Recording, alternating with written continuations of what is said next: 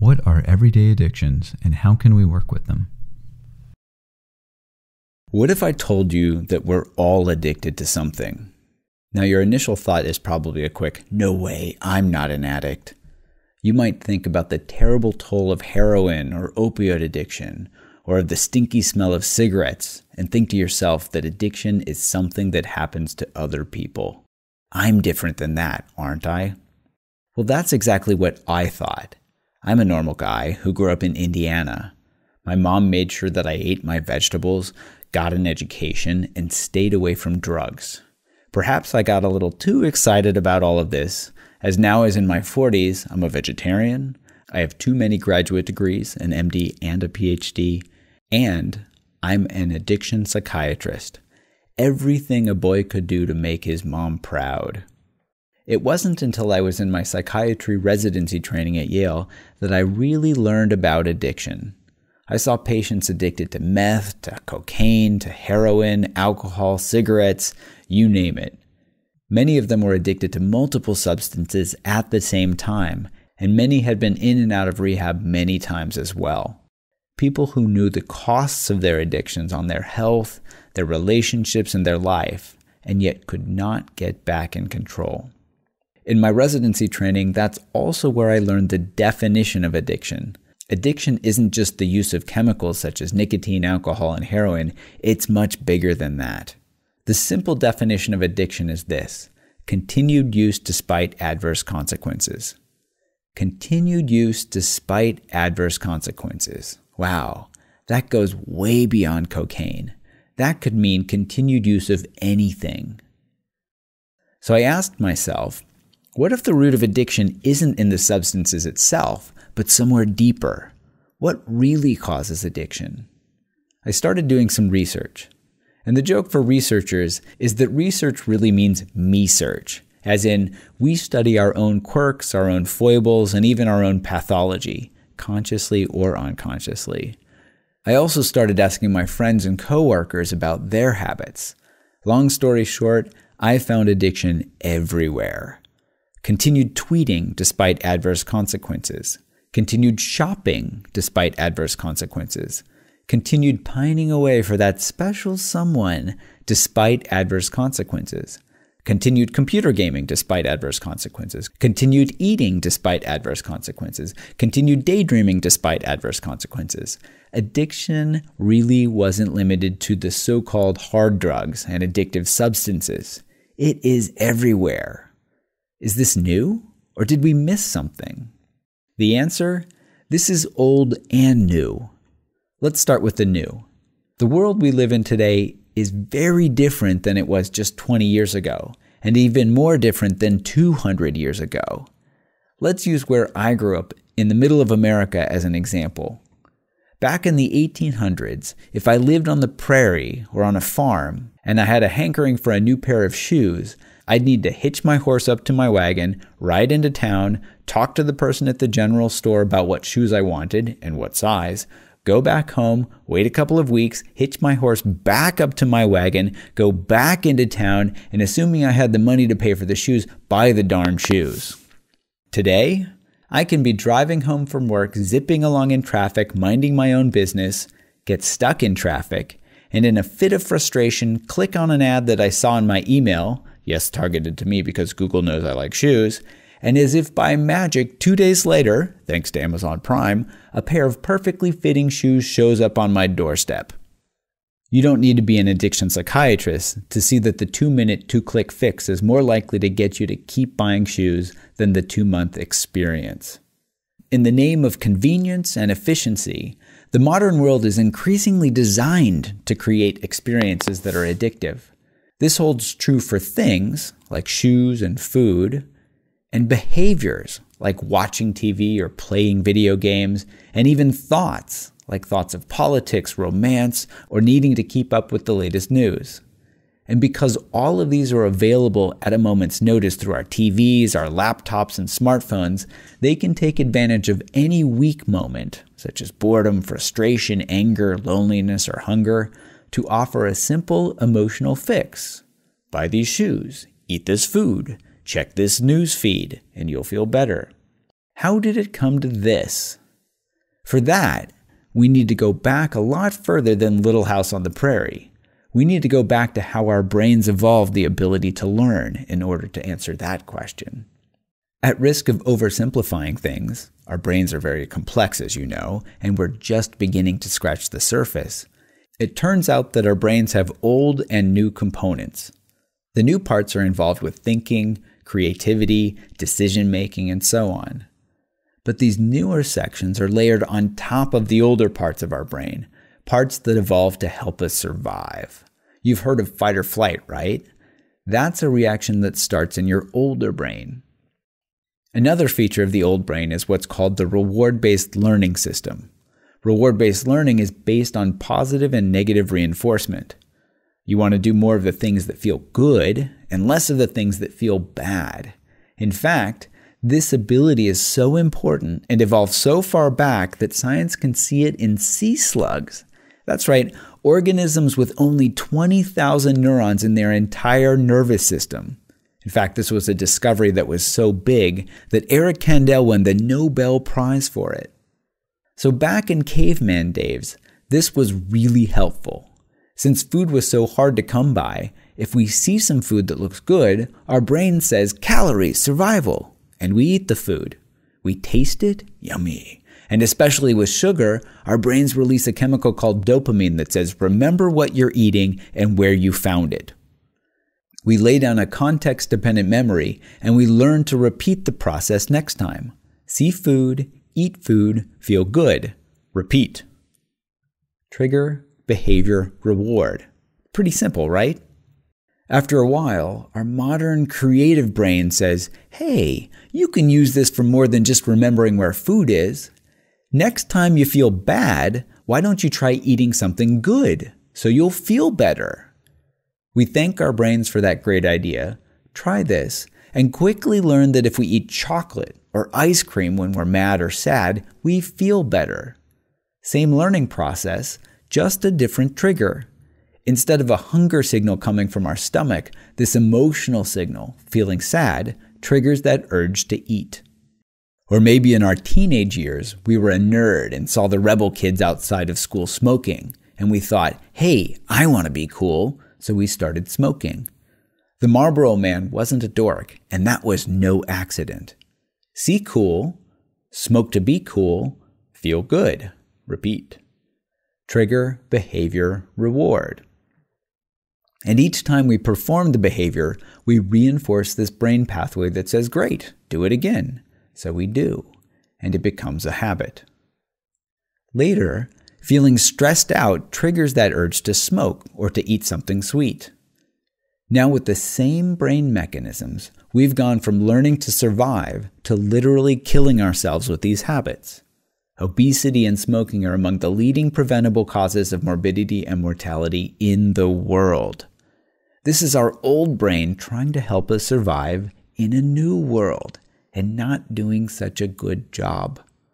And you can see how far this extends. This extends way beyond stress and overeating. It extends to shopping, romance, and even anxiety. If you ever get caught up in a worry habit loop, thought or emotion triggering worry thinking, triggering avoidance or overplanning, you know exactly what I mean. Eckhart Tolle even said, one of the greatest addictions you never read about in the papers because people don't know it is the addiction to thinking. Think about that. In fact, this extends so far beyond classical addictions that I had enough research on the topic to fill an entire book called The Craving Mind. That book has entire chapters on addiction to social media, addiction to distraction, addiction to thinking, and even addiction to romantic love. True confession, back in college, I was addicted to love, as the Robert Palmer song goes. I'm in recovery now. Let's now bring old and new brain together. Old, our brains are set up to help us survive. When we're hungry, we use reward-based learning to help us remember where to find food. New brain. This learning process can be leveraged to trigger cravings, create habits, and evoke emotions, and spill over into compulsive behavior like shopping and other types of behavioral addictions. Companies have understood this for quite a while now. They spend millions finding just the right amount of salt and sugar and crunch to make food irresistible. Or they spend countless hours tweaking their algorithm to make sure you see the perfect photos, videos, and posts that will keep you scrolling, and on their system, for hours. Or they show you the perfect shoes or the perfect car, so you feel like you have to have it. Let's unpack this a bit more.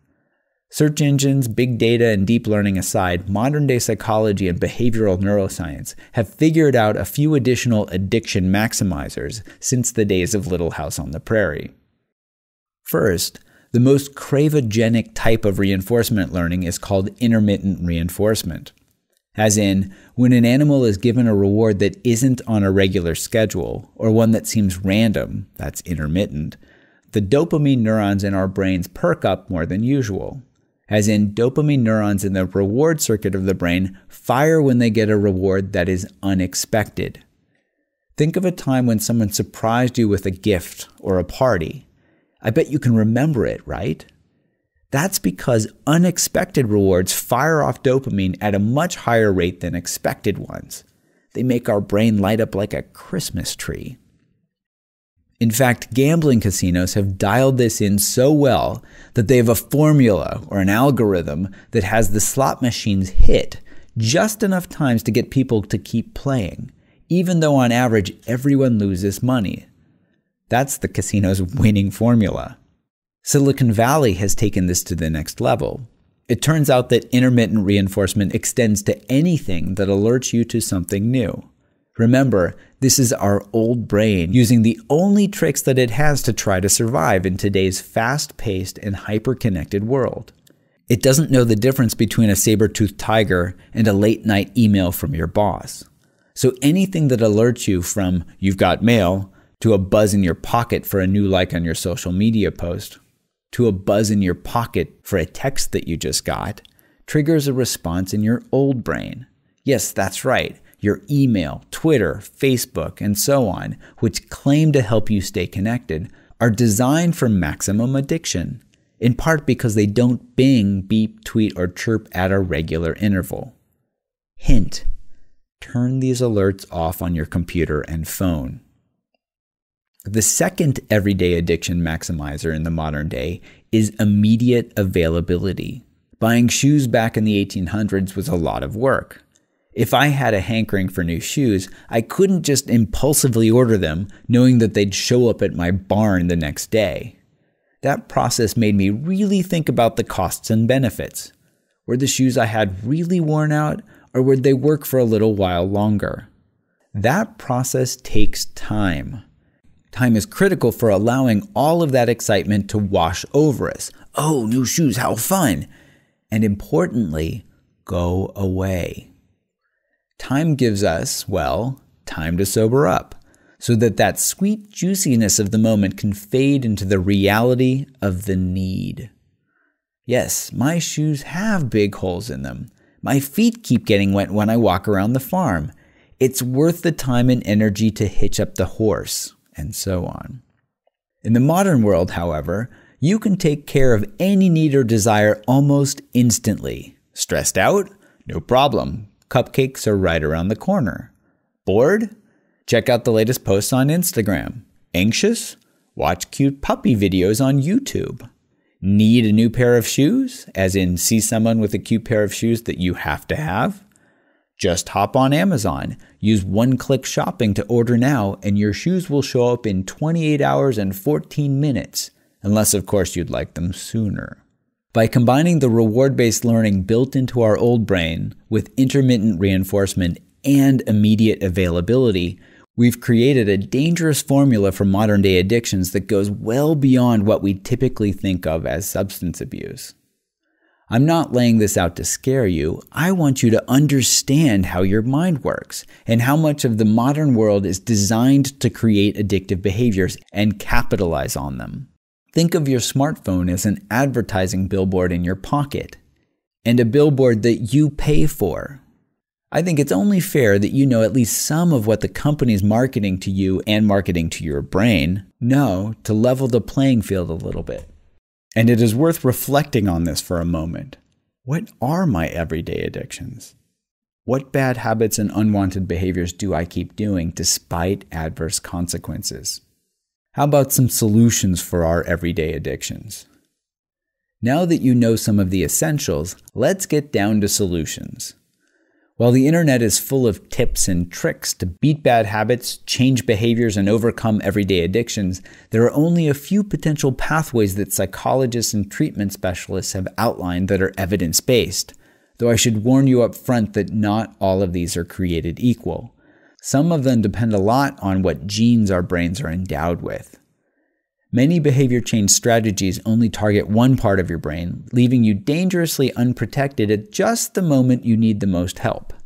But fortunately, modern science may have revealed how some ancient practices can bring old and new brain together. Susan Shane wrote a New York Times article with a catchy title, "How to Crush Your Habits in the New Year with the Help of Science." Ms. Shane outlined some usual suspects for how to work with everyday addictions: willpower, substitutions, priming your environment, celebrating success, breaking habit change down into small steps, and planning to fail. Wait a minute. Yes, habits are so hard to change that as part of my addiction training, I was even taught to help my patients expect failure. But surprisingly, Susan's article left out one effective science-backed approach. More on that in a minute. You might have already tried some of these habit change strategies and hopefully haven't failed too much. So I'll give you some of the basics and then provide some resources that you can dive into if you want to learn more.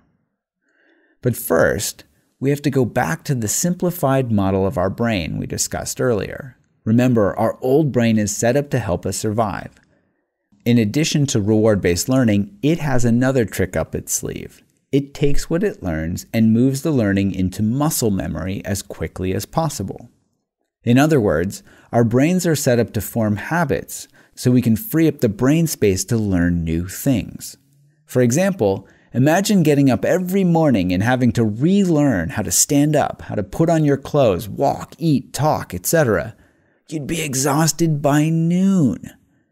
In habit mode, we act quickly, without thinking, because we don't need to think in those moments. Think of this as our old brain telling our new brain, "Don't worry, I've got this. You don't have to spend energy here and can think about other things." This is partly how the newer parts of our brain were able to evolve the ability to think and plan. From an anatomical perspective, this brain region is called the prefrontal cortex, or the PFC for short, and it's located just behind our eyes and our forehead. And since our old habit brain has our back, our prefrontal cortex is freed up to think and plan for the future. This is also the part of the brain we count on for controlling ourselves. If we see a donut, our old brain tries to impulsively pounce on it thinking calorie survival. After all, someone else might swoop in and eat it, so we need to get to it first. Our old brain is constantly functioning in scarcity mode, always worried about starvation. In cases like this, our new brain says to our old brain, "Hold off a minute, you just had lunch. This is not healthy and you're not even hungry." Think of it this way. Our new brain is that rational voice that helps us hold off and eat our vegetables before we have dessert. Yes, our new brain is that bit that helps us keep our New Year's resolutions, and ironically, is that same voice that judges us when we fail. With that brain background, let's talk about anti-addiction strategy number 1, willpower. Good old-fashioned stick-to-itness. Your newer brain telling your older brain to take a hike and ordering the salad instead of the hamburger. There are tons of books written about how to build the mental willpower muscle, and many of them were worth a read. Willpower seems like it should work, but there are 2 big caveats. First, recent research is calling into question some of the early studies on willpower, some showing that willpower is genetically endowed for a lucky subset, and others being as bold as suggesting that willpower is more of a myth. Other studies have found that people who exerted more self-control were not more successful in accomplishing their goals. On top of that, the more effort they put in, the more depleted they felt. buckling down, gritting our teeth, and forcing ourselves to just do it might be counterproductive, perhaps helping out in the short term, but not working in the long term when it really counts. As in, being really strict about your New Year's resolutions in January might make them harder to stick to in February. The second caveat of willpower is the scientific discovery that the prefrontal cortex, remember this is the youngest part of our brain from an evolutionary perspective, is where the willpower magic happens. Which is fine under normal conditions, but when we get stressed, think of saber-toothed tiger, email from our boss, fight with our spouse, being tired or hungry. When we get stressed, our old brain takes over and overrides our newer brain, basically shutting it down until the stress is gone. So exactly when we need our new brain's willpower, it's not there. And our old brain eats cupcakes until we feel better. And our new brain can come back online. Is it any wonder that many of us feel so guilty? So for most of us, willpower failure may be more of a matter of brain wiring and evolution than a failure on our part. Anti-addiction strategy number 2, substitution. This is pretty simple, but also relies on the new brain. If you have a craving for X, do Y instead, as in substitute Y behavior for X. This has a lot of science behind it and is one of the go-to strategies that we learn in addiction psychiatry. For example, if you want to quit smoking and have a craving, eat candy instead of lighting up a cigarette. This works for many folks, but as some of the research has shown from my lab and others, it may not uproot the craving itself. As in, the habit loop stays intact, but the behavior is simply changed to something healthier. And we can argue about how healthy candy is later, but you get the idea. Since the habit loop is still there, this also makes it more likely that you fall back into the old habit at some point in the future. Anti-addiction strategy number 3, prime your environment. Yes, new brain here too. Basically, this means if you're tempted by ice cream, don't keep ice cream in the freezer. This sounds pretty straightforward, and I bet we can all relate to this ourselves. Several labs have specifically studied this and have found that indeed, people who have good self-control tend to structure their lives in a way that they don't need to make self-control decisions in the first place. What helps this? Routine. Getting in the habit of exercising every morning, or getting in the habit of buying healthy food at the grocery store makes it more routine to stay fit and to cook nutritiously. Anti-addiction strategy number 4. Mindfulness. This was the approach that was left out of the New York Times article I mentioned earlier. Importantly, it targets both the new brain and the old brain. So what is mindfulness? The most commonly used definition comes from my friend Jon Kabat-Zinn, the author of a number of best-selling books, including Full Catastrophe Living and Wherever You Go, There You Are. He also created the mindfulness-based stress reduction program that's the most widely disseminated and studied 8-week mindfulness course on the planet. John's definition of mindfulness goes like this: the awareness that arises when paying attention in the present moment, on purpose, and non-judgmentally. Basically, he's pointing to 2 aspects of experience: awareness and having a curious attitude. Let's unpack that a bit. Remember how our old brains react to positive and negative reinforcement to determine what to do, and then is really good at turning that behavior into habits? If we aren't aware that we're doing something habitually, we will continue to do it habitually. John describes this in terms of autopilot. If we've driven the same road 1,000 times, it becomes pretty habitual. We tend to zone out and think of other things while we're driving, sometimes to the point where we don't even remember how we got home from work. We were at work, then we were at home. We might remember a podcast that we listened to on the way, but that might be it. How did we get home? Magic? No. Habit. Building awareness through mindfulness helps us pop the hood on what's going on in our old brain. We can learn to recognize our habit loops while they're happening rather than waking up at the end of them. Once we're aware of our habit loops, those times when we're on autopilot, we can then get curious about what's happening. Why am I doing this? What triggered that behavior? What reward am I really getting from this? Do I want to keep doing this? Here, curiosity is that key ingredient, that key attitude that helps awareness help us change habits. And it can become a powerful reward on its own. Do you remember the last time you were curious about something? That emotion's a powerful reward in itself, signaling to your old brain that this is better than a quick sugar rush followed by tons of guilt. It's almost a no-brainer. And this frees up the new brain to do what it does best, make rational and logical decisions. You tell me, what conditions make it better and easier to change a habit?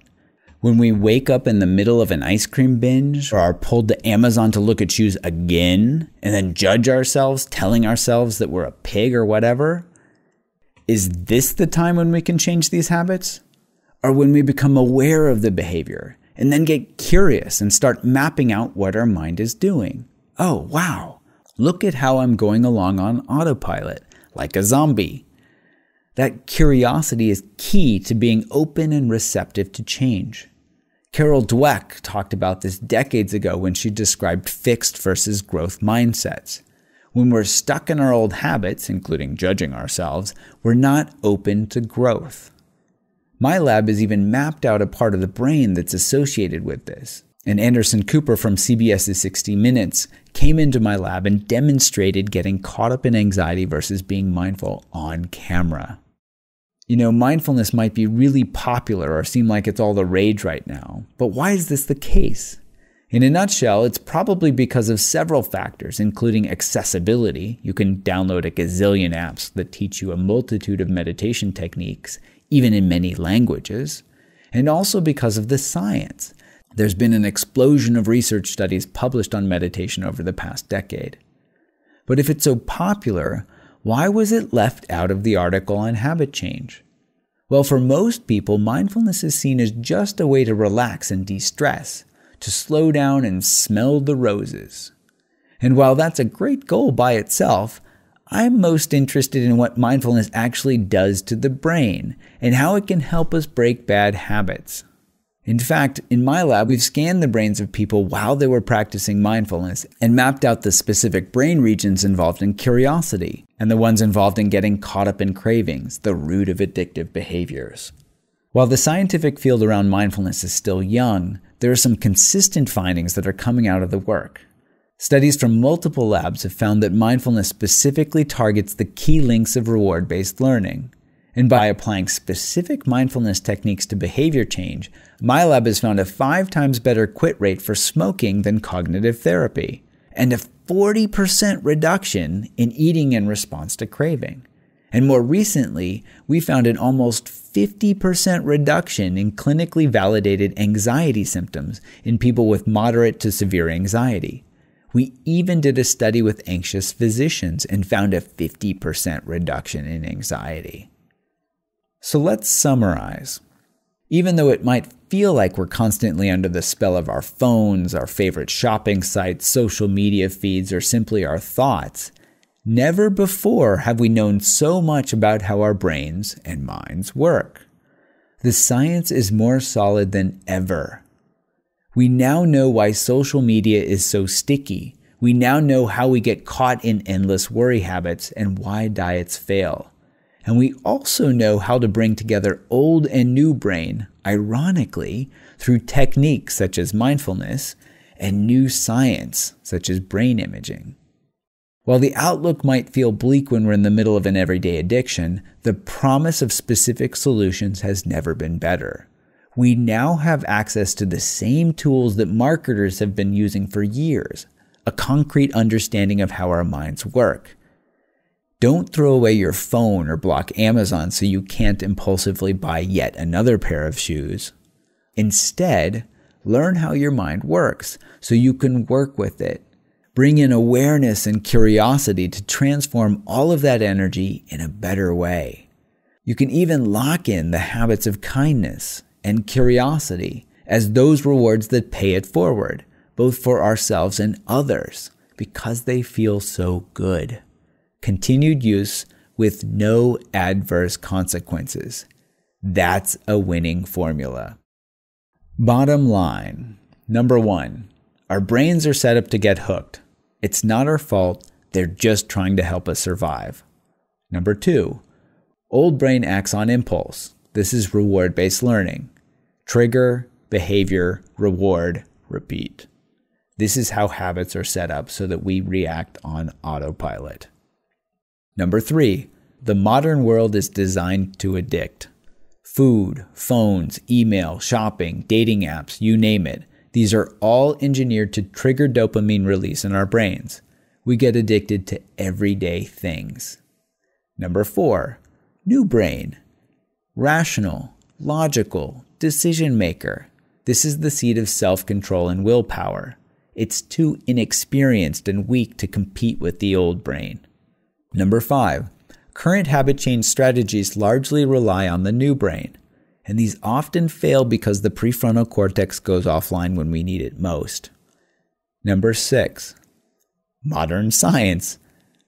Modern science has shown that we can bring old and new together with techniques like mindfulness and other strategies such as motivational interviewing.